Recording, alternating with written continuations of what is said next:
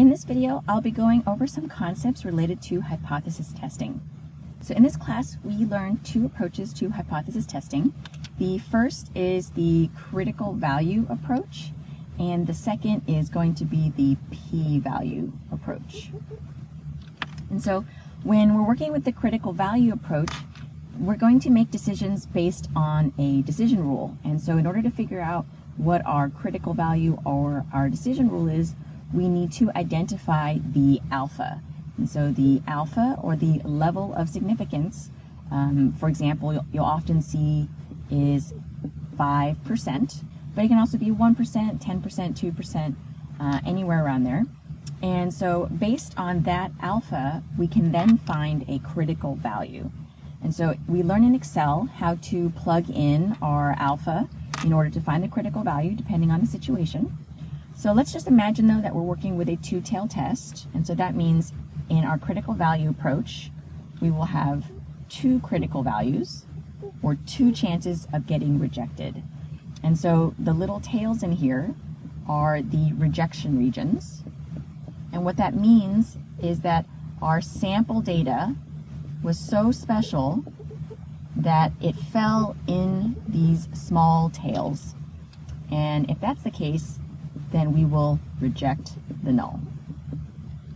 So, and on the flip side, what that means is if my sample data or my sample mean or sample proportion, when I turn it into a test statistic, if it falls in the middle, we do not reject the null. So just think of it that way. If my data falls in the middle here, I don't reject it. But if it falls out in the tails, that means it's so special that it fell in this tiny area that we have enough evidence to reject the null. So let's go ahead and imagine that I plugged in my alpha into Excel to find what the critical value is, and it's negative 1.96 and positive 1.96. And again, if you imagine, if I cut this in half, 0 is our starting point, but that's where the true hypothesized mean is represented by.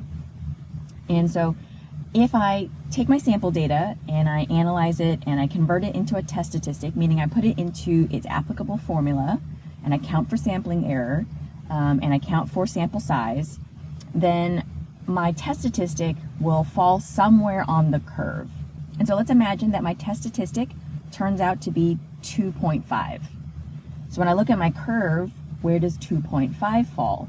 So it's helpful to think this entire thing here is just a number line, right? From 0 goes up or 0 goes down. So if I imagine where a test statistic of 2.5 would be, I would imagine it to be somewhere around here. So let's say my test statistic is 2.5. So we can see that this particular sample, it does fall in the rejection region, meaning I'll go ahead and reject the null.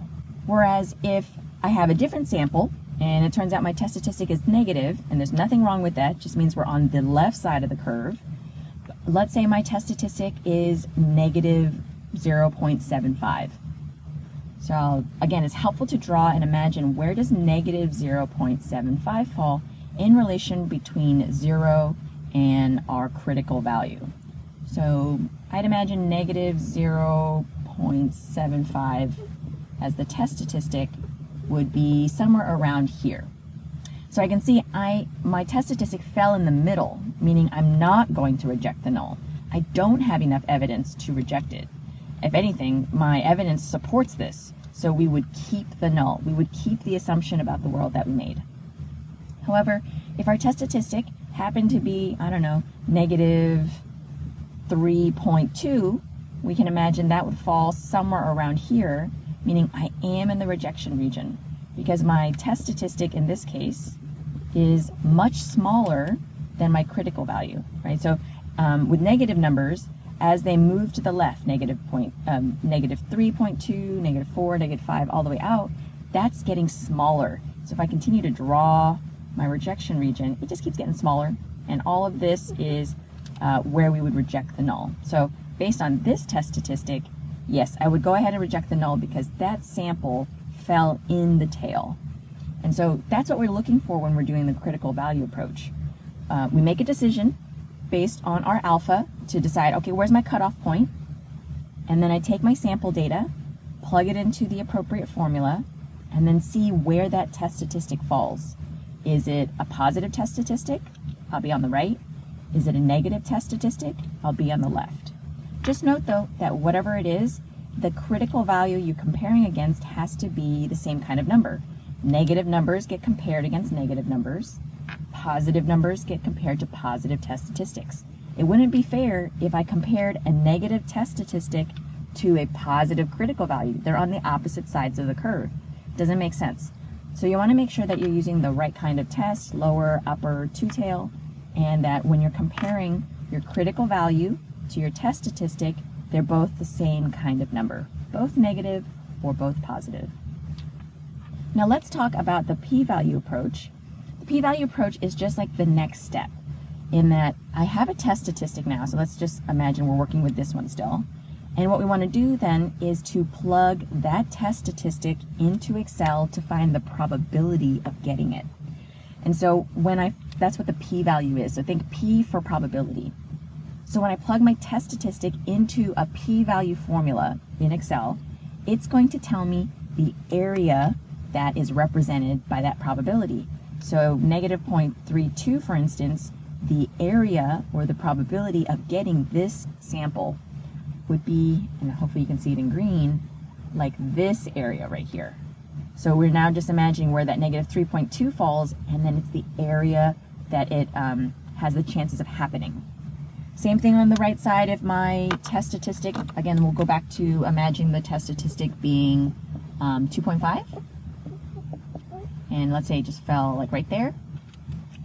Then again, plugging that into the p-value formulas, it's finding the area or the probability of getting that sample, getting that test statistic. So again, if I color that in, then we can imagine, oh, yep, there's my 2.5 test statistic. That's the odds of it happening, this green color right here. So you can see in both examples, though, that the test statistic and its corresponding p-value, it fits in the rejection region.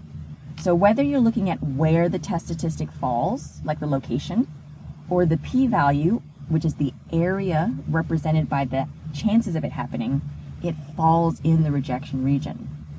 Whereas in this example here, when my test statistic was negative 0.75 and it fell here, that would be the starting point of my p-value and the area within it. So you can see the area is quite big that I color in here for this particular test statistic, which is why we don't reject it, because the odds of it happening are much higher, and it falls in the middle here as compared to my other two test statistics examples over here.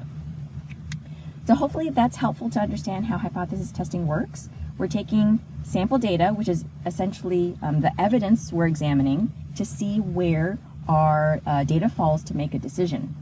And so to recap, the rules around the p-value is that if our p-value is less than our alpha, we will reject the null, right? Because we're in the rejection region.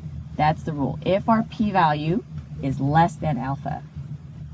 The critical value rule is a little bit different depending on the wording, but the critical value states that if our test statistic exceeds the critical value, as in it goes past the critical values, then we'll go ahead and reject the null. So that one's more of like a positioning, and it just depends. If we're on an upper tail, then if it's greater than the critical value, we reject. But if it's on the lower tail side or the left side, if our test statistic is less than the critical value, we reject. So you want to make sure that you understand the language between greater than on the right side or less than on the left side, and stick with that. Note that whether you're doing the p-value approach or the critical value approach, the results will be the same. They will both say do not reject the null, or they'll both say reject the null, because they're using the same sample data, they're using the same test statistic, so it's using all the same ingredients or information to make that decision.